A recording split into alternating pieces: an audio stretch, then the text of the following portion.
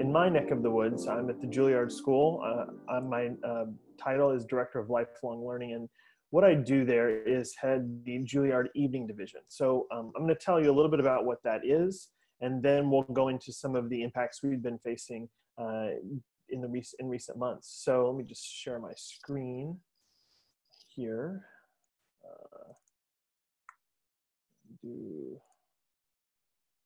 So sort of the idea that I've been thinking through the past since really March 9th is the date for me. Everybody has their own date for when the global pandemic began to really affect them. And so the early March is when it really began for us. So thinking through what we want to talk about today.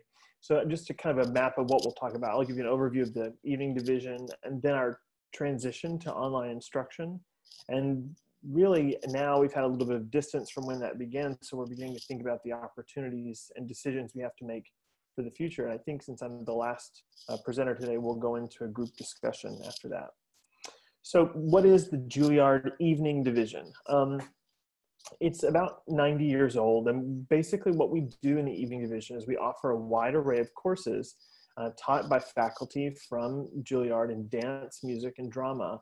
And these courses, they can be one-day intensive or year-long. They can be lectures. They can be performance-based courses and piano, voice, violin. And basically, it's continuing education for the Juilliard School. And it's a well-established sort of foundational component of continuing education in both New York City and as at part of Juilliard.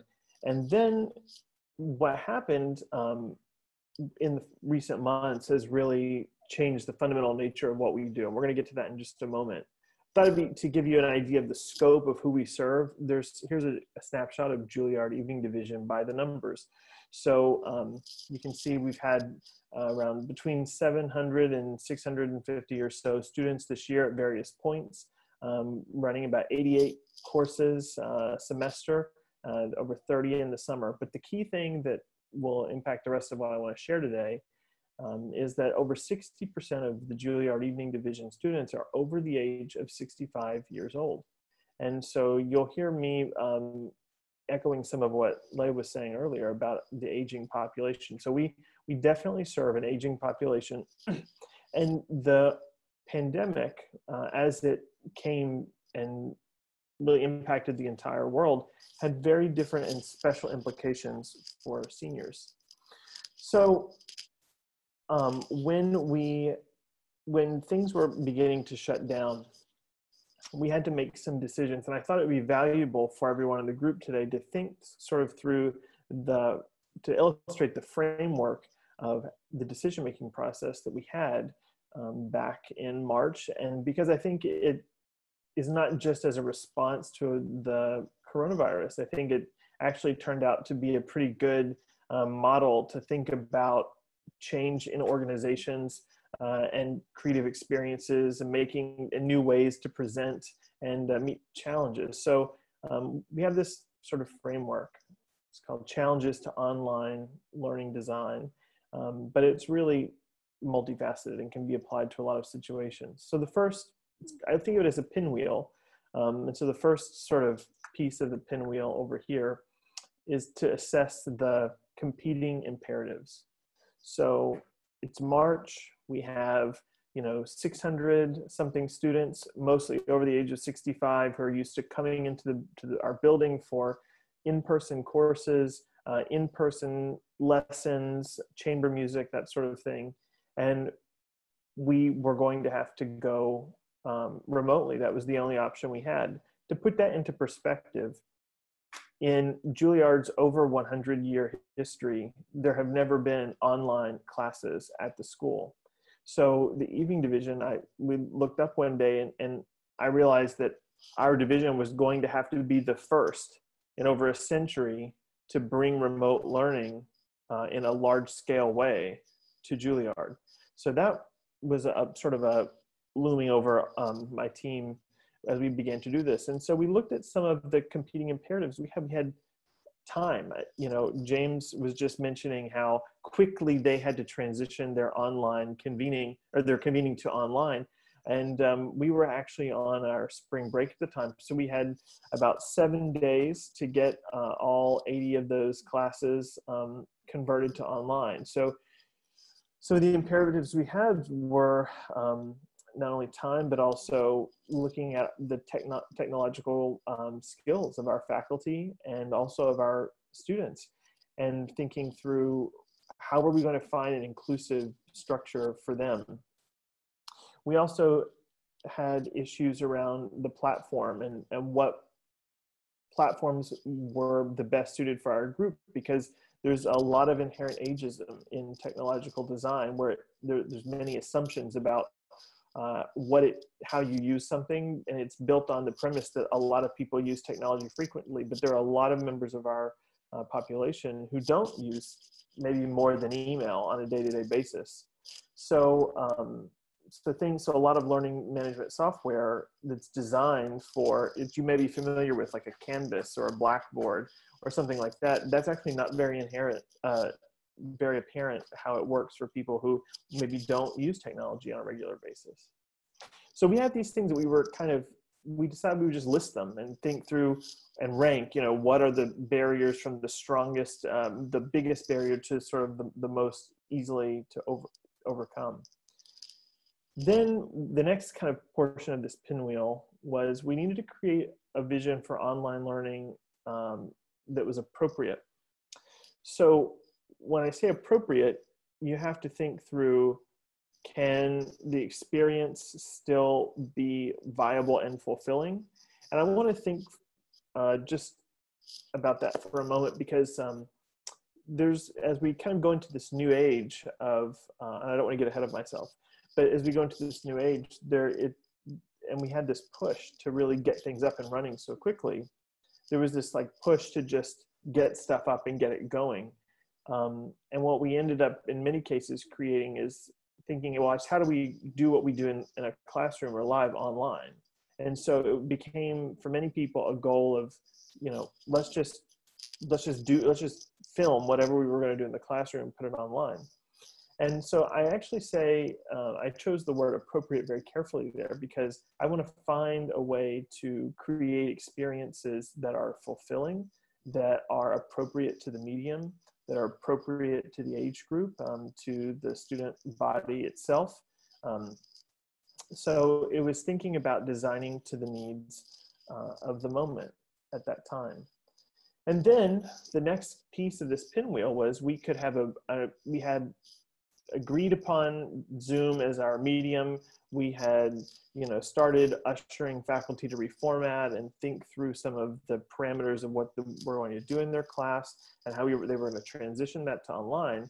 And we were putting all this effort into it, but it also was very apparent to us that a really clear communication plan with our learning community in mind was really important. And making sure that people understand what they're about to do. And I think that has a bigger implication for creating interactive experiences, not just online learning, but online concerts and online lectures and any number of things that we are trying to do in a digital space now, or even a hybrid version of digital and in person.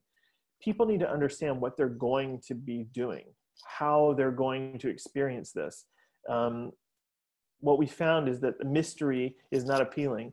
And so people want to understand the space they're going to be in, just as like if you sign up for a class somewhere, say you know, in the fall semester, you sign up for a class at your local community center, or in our case, the Juilliard School, you understand that that means you're going to get on a bus or a train, you're going to go to 65th Street, you're going to walk into the building, you might be in the lobby, and you're going to go sit in a classroom, and you understand that there are going to be desks and chairs and a blackboard, sort of like what's at the background of this picture. And you understand what that experience is going to be like. But we can't also say to people, well, we're going to do this online thing now, and it's going to be great, just click here, without sort of socializing and telling them what we plan on doing. And there are inherent fears. Will it be too difficult? Will I feel foolish because I don't understand the technology? Will I make a fool of myself because I'll unmute myself and not know what to do, and not know how to get it back, and embarrass myself in front of other people. So we have to communicate what the plan is and have a clear expectation of what the experience will be. And then the last piece of my pinwheel here is you can have a really, you can think through all of the things you need to think through around what's driving your decision making. You can create a vision that has all the curriculum and all the content and all the bells and whistles you want to include. You can tell everybody about that plan, but if you don't go back on the fourth kind of part here of the pinwheel, which connects back to the beginning, if you don't find a number of ways for people to participate, you will have effectively created a giant wall between you and your audience or your students, or whoever your group is, that they feel they can't penetrate. And that's really something that is ironic about online instruction, is that the internet is supposed to be our great connector, but if we don't really design for participation, it actually becomes another third wall between you and the people that you're working with. So really ensuring that there's a plurality of ways for students to participate. So I look at it as sort of a cycle, and it's helpful to think of it that way. And it's not linear. There's no start or finish to the process. For me, it's a constant reevaluation, a constant going through this cycle of what are the barriers now? How do we remove barriers? How do we adapt our vision to make sure that it's appropriate to those barriers as well as our goals for learning? How do we communicate those changes, what we're doing? And then how is it playing out in reality? Are people participating? Is the satisfaction high? Are people engaged? And then that feedback goes back to, okay, that's a new imperative, and so on. So I think of it as a pinwheel and a cycle. So opportunities for the future. So one of the things that I wanted to think about today, and since I'm the last one today, I think it's a nice segue into the conversation that we're going to have. But I read a really fantastic article that I wanted to share a few points from here, and think through together. So Doug McLennan, who is Seattle-based, actually, James, I'm sure you know who he is. He's a very prominent arts blogger and critic, and he runs Arts Journal. He recently did a speech for the Opera America conference called How Technology is Shaping Opera, and it's on the Diacritical blog from May 18th, so you can find it there. And it was really groundbreaking because the global pandemic that we've experienced, one common theme we saw was many people talking about the impact of COVID-19 and how it's devastating the arts economy, and it's devastating in-person experiences. And I think one of the interesting things that he talks about that I think is relevant to this conversation today is that actually the global pandemic has just laid bare some of the structural fragilities in the arts and already in our existence. It has our structures for revenue, our structures for engagement, our content choices, the way we get feedback from our audiences to shape their experience. It really just sort of hyper realized a lot of those flaws. And so now we're forced to address them. We couldn't avoid them any longer. So I think that's like one really important thing. He has 3 kind of points from his article. So I'll give you the too long didn't read version. But the first is, he says, looking to the future, we have to make the most of the medium. So what is your medium? Is it Zoom? Is it a Google Classroom? Is it FaceTime? What is the medium you're using? And he talks a lot about this idea that and I mentioned it earlier, that we cannot present a facsimile of what we were doing before the pandemic, or our art and our teaching will only feel like an echo of what it was before. You have to design for the medium. We have to be creative with the way we use webinar formats and polling and engaging students. And I've seen our drama students at Juilliard doing incredible monologues and dialogue performances using this tiny box that, you know, that's created with their webcam, and trying to find ways to connect through the materials that they have.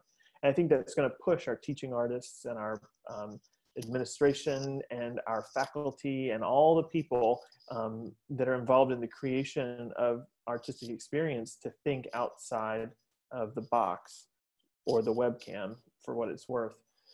Another major thing that Doug talks about that I'm really thinking a lot about these days is that old economics won't work in a new era.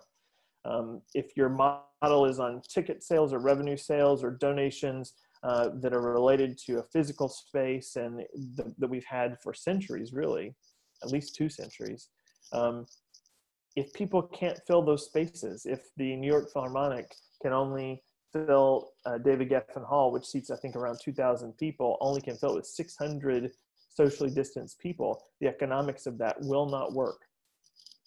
So why would we go back to a system that maybe wasn't working really before? I mean, we already knew that ticket sales weren't supporting our arts nonprofits before this. So why would we go back to a world where there's only one kind of revenue and one kind of model? We need hybrid digital and live models to sustain us both economically and artistically. And those hybrid models really include this idea that going back to making the most of the medium, really thinking through the design for the screen and the camera, and thinking through what new ways can digital video and 4K recording and all those great kind of film aspects extend the artistic experience that we're having. And that's not just for performing arts. That could be for lectures or classrooms or interviews or anything else.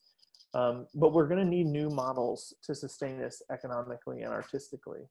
And then the last kind of major point here is that the rapid transition to online instruction or performances or whatever your area is has caused us to look at these barriers and the friction that we face on a level that we have forgotten about in our in-person offerings. So what is the friction? This kind of goes back to the first part of my pinwheel, the barriers.